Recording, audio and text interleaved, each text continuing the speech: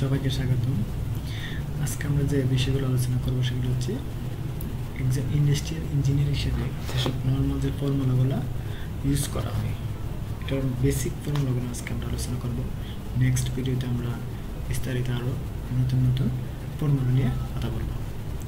First যে formula SMB or same, যেটা খুবই গুরুত্বপূর্ণ একজন ইন্ডাস্ট্রিয়াল ইঞ্জিনিয়ারের জন্য, অথবা যারা এইতে জব করে তাদের জন্য এসএমবি অর সেম এক এক জায়গায় এক একটা ইউজ হয়। এক এক ফ্যাক্টরিতে এসএমবি এক জায়গায় সেম ইউজ করা হয়। এসএমবি মানে হচ্ছে স্ট্যান্ডার্ড মিনিট ভ্যালু, আর সেম হচ্ছে স্ট্যান্ডার্ড অ্যালোকেটেড মিনিট।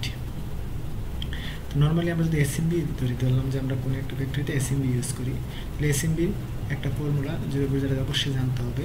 এসএমবি সমান হচ্ছে বেসিক টাইম প্লাস অ্যালাউন্স। অ্যালাউন্সটা হচ্ছে এখানে বেসিক টাইমের অ্যালাউন্স। এখানে দেখেন আমি বেসিক টাইমের কীভাবে বের করবো। বেসিক টাইমের ফর্মুলা হচ্ছে observe time into rating, R observe time equal total cycle time divided by number of cycle, অর্থাৎ অ্যাভারেজ টাইম। আমি যদি 5টা সাইকেল টাইম নিই তাহলে 5টা সাইকেল টাইমের সাম হবে উপরে divided by number of cycle, 5 দ্বারা ডিভাইড করতে হবে। অ্যালাউন্স হচ্ছে নর্মালি 10 থেকে 15% ইউজ করা হয়। অ্যালাউন্স সাপোজ বেসিক টাইম আমার আসছে 10 মিনিট, তার অ্যালাউন্স যদি 10 থেকে 15% হয় তাহলে 1 থেকে 1.5 মিনিট, অর্থাৎ টোটাল এসএমবি হবে আমার 11.5 ম্যাক্সিমাম যদি আমি 15% অ্যালাউন্স ইউজ করি। বলা হয়েছে বেসিক টাইমের 10 to 15% অ্যালাউন্স হবে। যেখানে একটা ওয়ার্ড ছিল রেটিং। রেটিংটা আসলে ডিপেন্ড করে অপারেটরের স্কিলের উপর, অর্থাৎ অপারেটর যেভাবে কাজ করতেছে তার কাজের ধরনের উপর।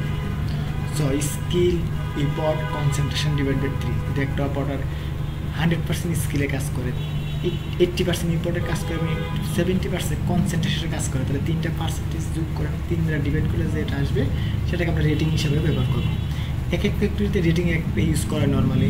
কোনো কোনো ফ্যাক্টরিতে 70, কোনো কোনো ফ্যাক্টরিতে 80, কোনো কোনো ফ্যাক্টরিতে 90, এতে এরকমভাবে 90%, 80%, 70% বা 75% হিসেবে রেটিং ব্যবহার করা হয়। আবার রেটিংটা আবার ডিপেন্ড করে আপনার কাজের ধরনের উপর, কাজটা কেমন ক্রিটিক্যাল, আমি যে প্রসেসটা করতেছি প্রসেসটা কেমন ক্রিটিক্যাল। যদি ক্রিটিক্যাল বেশি হয় তাকে আমি রেটিং বেশি দিব, ক্রিটিক্যাল কম হলে রেটিং কম দিব।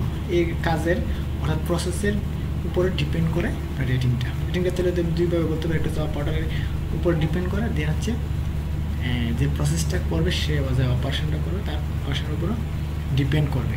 সো রেটিংটা আসলে মূলত ভেরি করে এক একটা ফ্যাক্টরিতে। আর রেটিংটা হচ্ছে কারা ভালো দিতে পারবে, যারা ওই সেক্টরে এক্সপিরিয়েন্স যার যত বেশি, তার রেটিং দেওয়ার এবিলিটি ও তার রেটিংয়ের অ্যাকুরেসি তত বেশি হবে। তবে আমরা এসএমবির ফর্মুলা বের করতে পারবো। SMB equal to basic time plus allowance. এখানে অ্যালাউন্সের কীভাবে অ্যালাউন্স ধরবো, বেসিক টাইম কীভাবে ধরবো তার বিস্তারিত লেখা আছে। এর একটা ফার্স্ট একটা ফর্মুলা। সেকেন্ড ফর্মুলা আমরা ইউজ করি SAH, standard allocated hour, output into SMB divide by 60।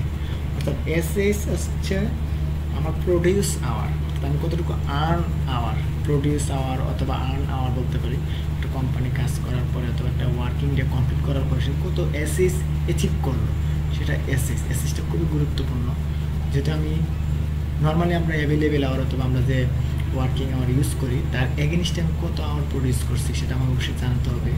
কারণ SAHের উপর ডিপেন্ড করে এক একটা SAHের ভ্যালু থাকে, ডলারে কনভার্ট করা যায়। 1 SAHের যদি ভ্যালু আমি ধরি $24, তাহলে আমার যদি ওয়ান ওয়ার্কিং ডে আমি 100 SAH প্রডিউস করি, তাহলে আমার $24 হলে আমি 24 মানে $2400 অ্যাচিভ হলো। এভাবে আমরা SAHটা থাকছে, এই জন্য গুরুত্বপূর্ণ SAHের ফর্মুলা জানতে হবে। SAH equal output into SMB divided by 60। Available hour. Available hour হচ্ছে আমি যে ওয়ার্কিং আওয়ারটা ইউজ করি। সাপোজ অ্যাভেলেবেল আওয়ার হচ্ছে man power into working hour. Suppose আমার ফ্যাক্টরিতে 100 জন ম্যান পাওয়ার আছে, আর আমি যদি একদিন ওয়ার্কিং ডে 10 আওয়ার ইউজ করি বা 10 আওয়ার রান করি, তাহলে আমার টোটাল অ্যাভেলেবেল আওয়ার হবে 100 ইন্টু 10 অর্থাৎ 1000 আওয়ার। এখানে এমপি দ্বারা বোঝানো হচ্ছে ম্যান পাওয়ার আর WH দ্বারা ওয়ার্কিং আওয়ার। একটা গুরুত্বপূর্ণ ফর্মুলা হচ্ছে এফিসিয়েন্সি। দেখেন ইফিসিয়েন্সি অবশ্যই জানতে হবে, কারণ ফ্যাক্টরির ইফিসিয়েন্সি খুবই গুরুত্বপূর্ণ।